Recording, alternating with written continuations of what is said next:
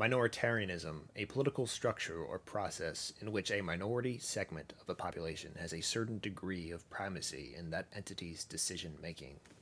I reckon the majority of the time this word is used in a negative context, like Bernie Sanders' 1%, you know, the 1% making the majority decisions for the population, you know, with excess financial power in elections, swaying people's opinions with money or whatever, with advertisements, getting certain people elected with money, yada yada. Or the Trump thing, or the conservative thing, worried about the George Soros and the New World Order, or whatever, the whole Bill Gates stuff, buying all the farmland and controlling what we think, with the same issues with money and yada yadas. Or the libertarian-ish concerned with minoritarianism, with the cronies who corner the baby formula market, for example, lobbying the U.S. government to prevent European baby formula companies from importing in the U.S., putting like a huge tariff on baby formula, like 17.5% or something like that.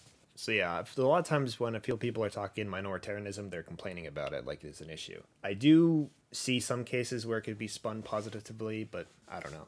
Epitocracy may be ruled by citizens with political knowledge, or the ones who bothered to study like a study sheet of politics stuff, you know, basic civics. And the people get more political power according to their knowledge. They get more votes or something. So maybe there's still universal voting, but they get an extra vote if you study hard, or the higher you score in some political test, which is totally arbitrary and sounds scary to me, but maybe some people would like this. I don't know if I like normal democracy either. I'm politically confused. It's just one of those ideas. That is an example of minoritarianism that could be considered positive, but I don't know. Oh, a way to spin it positively would be anti-majoritarianism, maybe, which is opposing mob rule and majority rule, which is like pure democracy. The U.S. kind of has the electoral college thing, where we don't directly vote, we vote for representatives who vote for the president. So if the populace is being retarded, hopefully there's some enlightened representatives who makes a better pick. I doubt it. I don't know. Checks and balances. I don't know.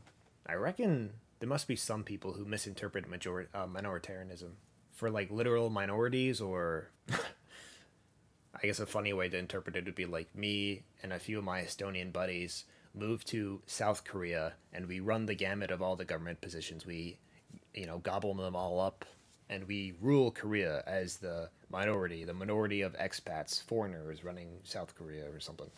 Or me and all the Estonians take over the world, and us, the minority of the world's population, the Estonians, rule the world, you know. Which is obviously going to happen because Estonia is the best country, obviously. Or Taiwan. I love Taiwan, too.